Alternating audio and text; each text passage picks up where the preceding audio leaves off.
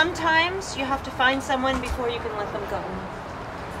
When their estranged sister dies suddenly, 2 young adults hit the road to retrace her path, rediscover who she was, and erect a roadside cross in her remembrance.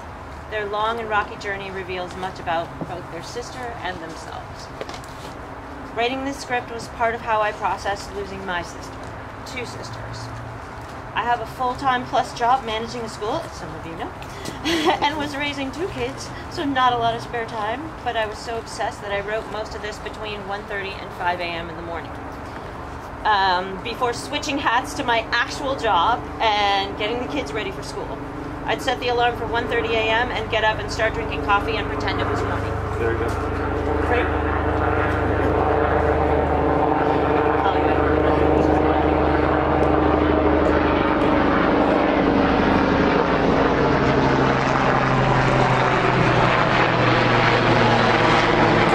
God bless my husband right over there for putting up with this madness.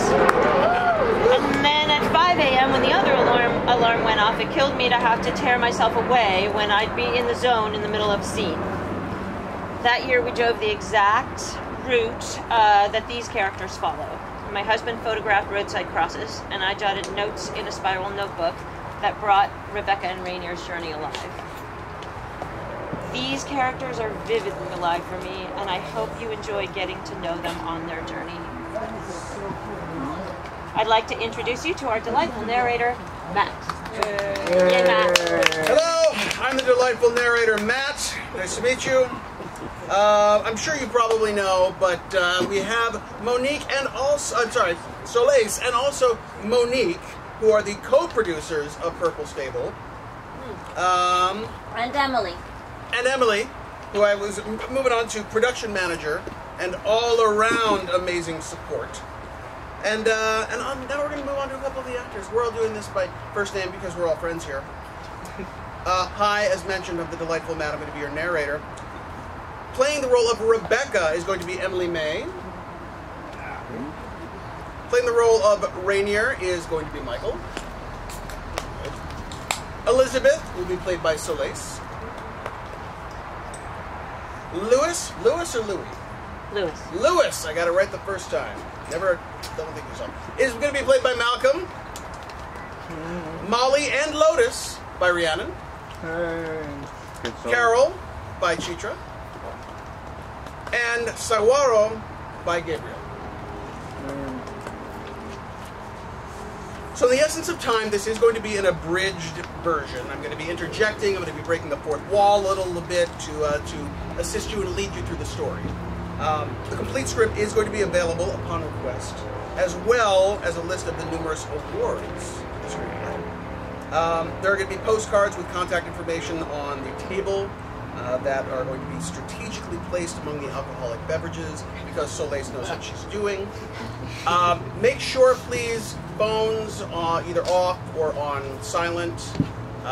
Because we are in Hollywood, there's probably going to be some hold for plane to make sure that everybody can hear every once in a while.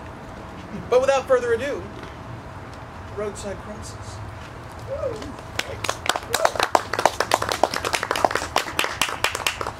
Exterior sunrise, Highway 85, southern Arizona. A young woman is silhouetted against the dawn, walking west along the empty desert highway. She sticks her thumb out as the whine of an approaching semi is heard. Cross-fade to interior morning Chandler Family Kitchen, Portland, Oregon. It is a sparkling spring morning. Sunlight shines on a photo on the wall of a happy mom, dad, and 3 kids. An older sister, a middle sister, and a younger brother. The boy, Rainier, is now a teenager and sits at the kitchen table poring over a large textbook while finishing breakfast. His parents, Louis and Elizabeth Chandler, are getting ready for work. Louis slaps a couple of 20s on the table next to his son's car keys. Remember, you can't wean them. Go put some gas in that car so I don't have to come rescue you from rush hour intersection tonight.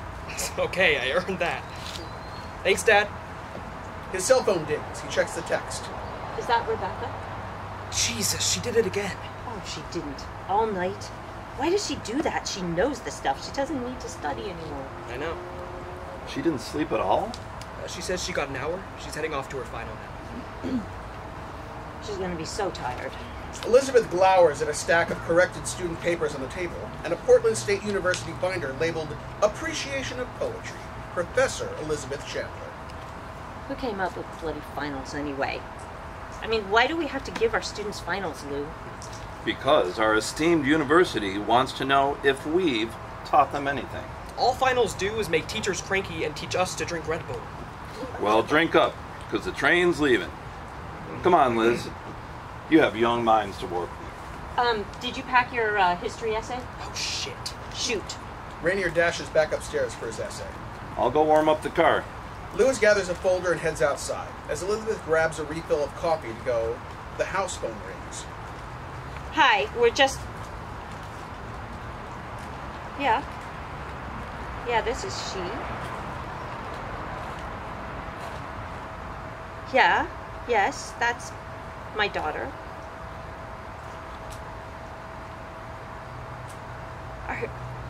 Are you sure? Are you sure? How can you be sure? That's my daughter. She sinks to the floor, pressing the phone to her ear.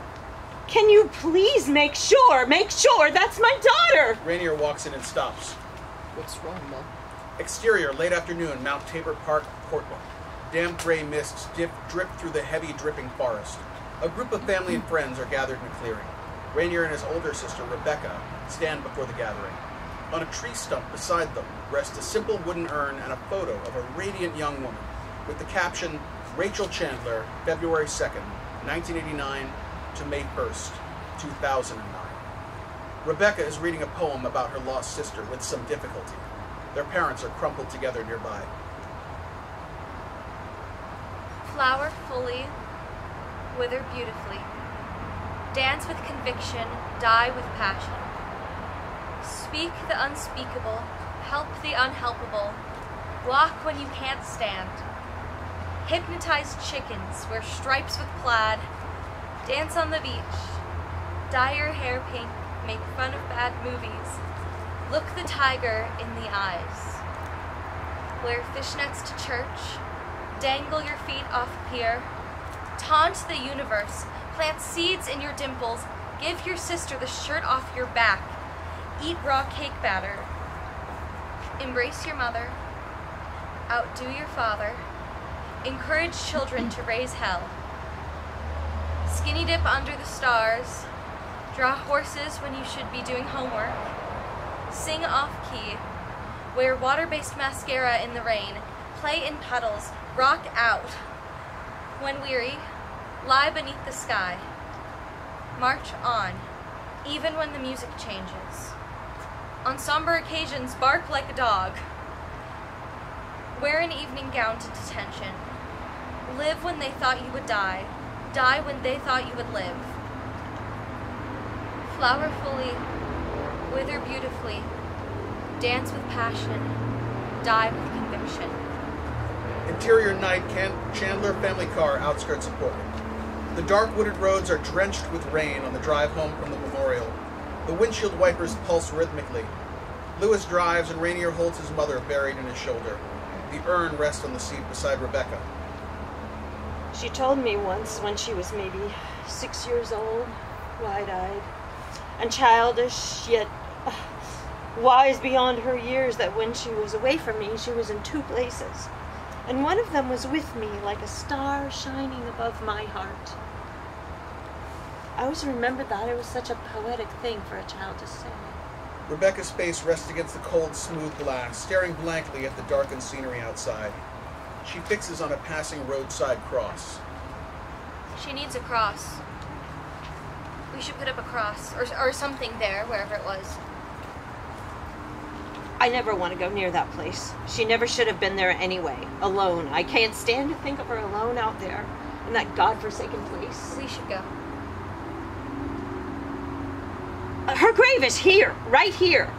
No more of my kids are running off across the goddamn country and leaving me. We're here, Mom. We're right here with you. No one's going anywhere, Lizzie. You mean no one else? Yes, no one else. Night, Chandler kitchen. Remnants from the memorial are scattered about. A program on the table with Rachel's dimpled, smiling face. A black coat and tie slung over the chair. Rebecca's black shoes and stockings tossed on a corner by her backpack, which is emblazoned with cow. Elizabeth is holding a glass of red wine. Louis sits behind her quietly. What the hell did she want with all that empty wasteland, hot and dried up nothing? She was looking. Looking for what? There's nothing bloody there. Well, Mom, when you live in Portland, you can't exactly go west in search of adventure. I mean, unless you want to do a lot of swimming. So, what else could she do but head east? Well, it's fucking devolution, if you ask me. There's a reason our ancestors went west. Everybody has to find their own path, Mom, even if it's the wrong one. Elizabeth slams her wine down. What's the point if you end up dead? What the hell's the point? They have no answer. Elizabeth turns and heads to her bedroom. I can't comfort her. There's nothing I can say to make it better.